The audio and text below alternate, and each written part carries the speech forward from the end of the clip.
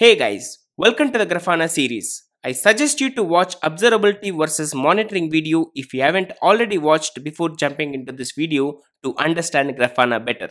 In this video, we will delve into Grafana, one of the most widely used tools for monitoring. So without any further delay, let's get started.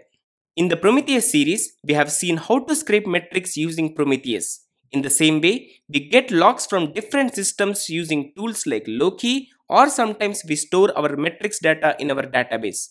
In the world of microservices, we end up collecting large amounts of data from our applications. Parsing through this data and understanding it requires a massive amount of effort, which is not an easy task without the right tool. Instead of manually going through all this data and trying to understand what's going on, what if there is a way to visualize this data in some graphs and understand what's happening at a single glance? For example, creating a gauge panel to check the CPU usage with the data stored in Prometheus. That's where Grafana comes into the picture. With Grafana, we can query and visualize our data in beautiful dashboards to understand our metrics no matter where they are stored, be it Prometheus, Loki, InfluxDB, Elasticsearch, MySQL, etc. So in short, Grafana is an open source tool used for monitoring application performance. It allows users to ingest data from a wide range of sources, query and display it in a customizable dashboards. Not just that, Grafana is fully loaded with all features we need in monitoring. It is a powerful and flexible dashboard editor that allows us to create dynamic, responsive and beautiful dashboards.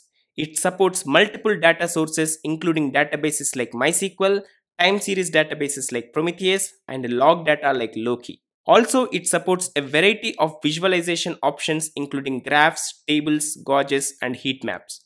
With Grafana, it is also possible to set alerts so we can quickly be notified of abnormal behavior. For this, Grafana has built-in support for a wide range of notification channels including email, Slack, Teams, PagerDuty and more. User management and access control in Grafana allows us to control who has access to our dashboards and data sources. Grafana is completely open source and backed by an active, vibrant community that provides support and contributes to the development of the platform. Grafana allows us to annotate or leave notes directly on graphs, providing a way to seamlessly mark important points on the graph and serve as a reminder for further action in the future. Grafana also supports dynamic dashboards and flexible data exploration through templating and variable. Don't worry, we will see all these features in action in the rest of the series. Also, many people get confused about the difference between Prometheus and Grafana. Though they both serve the same goal when combined, they serve different purposes in the monitoring stack. For example, Prometheus collects and stores time series data from various sources, whereas Grafana retrieves the data directly from these sources and it doesn't store any data. And Grafana is primarily used for data visualization, whereas Prometheus has limited visualization options and focuses more on data collection and analysis. Prometheus provides advanced alerting capabilities. Grafana also supports alerting, but its capabilities are limited compared to Prometheus.